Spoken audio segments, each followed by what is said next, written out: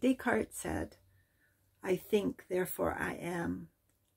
And there's a split, mind-body split right there. Church spires point to the sky, and as if God is present away from the earth rather than here on the earth with us, not looking over us like a judging father, but with us, part of us. We're part of God. We know everything's energy. So the point of this, though, is the more we accept our humanity, the more we'll see that the way we're handling pregnancy and early childhood maybe is contributing to alienation and our social and economic troubles. Like Gandhi said that many social problems would just disappear if we took better care of the children's innocence. So I just want to talk about brain development. During a time of pregnancy, if the mum is tense and stressed, which I feel like many of our mums are, this promotes the development of humankind's earliest brain, the reptilian brain, which is a brain that is defensive, basically. It sees things in black and white and gets tunnel vision. It's just not, it's the earliest brain. And it makes sense that if the mums are tense and stressed, it might be a difficult time in human development. And so, maybe the point is then to have children who are carrying a defensiveness, and they'll be better soldiers, maybe. Maybe it's like that. Anyway, so in the East, the Eastern sages suggest that mums have as little responsibility as possible, that other family members shoulder their responsibilities, and that they have time to just be and dream and feel into the baby that's coming and sort of begin to greet this person who's arriving soon. And it's considered a holy task. And maybe we could do that more. It'd give mums a little more space and care. The other thing is that humankind's latest brain is the prefrontal lobe, or the nickname is angel lobes, because it's the seat of the abstract. This is the seat of the noble person, who is a person capable of noble actions and sacrificing for, personal goals for the greater gain of the community.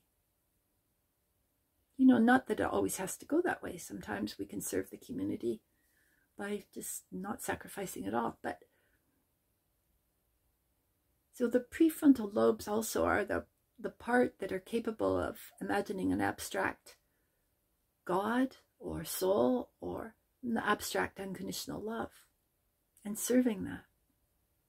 Really, that's what I did. I just served the abstract goal and said, I want to embody it. Show me how to embody it. Took me some years, but anyway. So children, the most auspicious time for the development of the prefrontal lobe, or the most important time, is 0 to 6. It starts beginning after birth.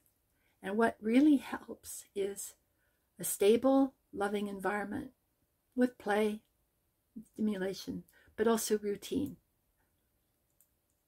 But a very stable thing. And then, by 6, the child is then can function more independently.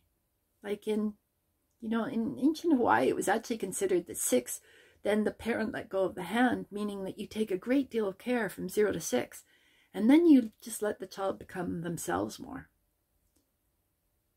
So, actually, we're not really taking care of this time with little kids. We don't understand the importance of it, or how much like how beneficent a character can be who really gets what they need at that time.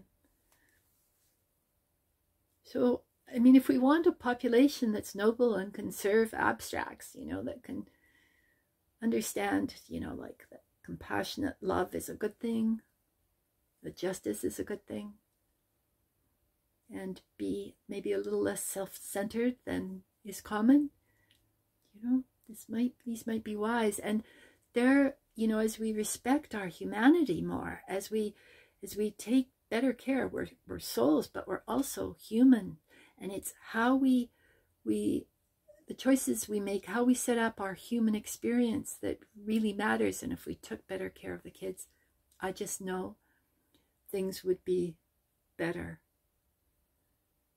Yeah, and part of it is, I had a little brother who was born when I was 7, and I just fell in love with this kid, and he was just had the best childhood, 0 to 6. He just had unlimited love and care and stimulation and everything. And, when he reached adulthood, he was carrying very little fear. See, what happens is, and what happens to a 0 to 6, like the extent of the trauma or the amount or the fear that happens, that we experience fear, then that it rises up. So when we reach adulthood and we start off, setting off on our own adulthood journey, the amount of fear we're carrying is connected to what happened to us 0 to 6. So imagine,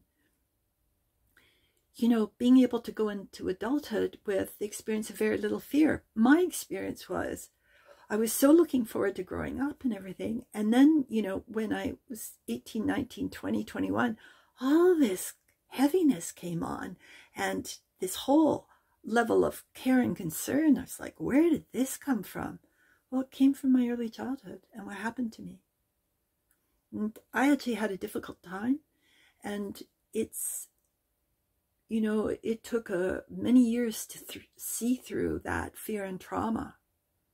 And that's why I really know what I'm saying is it really matters what happens to a 0 to 6, because I really experienced the cost of what happened to me. As I did this transformational work, I felt deeply what I'd felt like as a child and what it had done to me. And it's all healable. That's the important thing, to know that it's all healable. So it doesn't matter what happens, you can transcend it. And my concern with this video is I don't want to send mums into guilt, because I didn't know this when I had my children. I didn't know that maybe it mattered how my thoughts were during pregnancy or, with the early years. So that we need to take extra care of our kids. I didn't know this. So I have to forgive myself. And life happened. So we have to forgive ourselves. We don't know. And in our culture, this is not mainstream knowledge, so how could we know? Anyway, I hope this helps. Bless your hearts.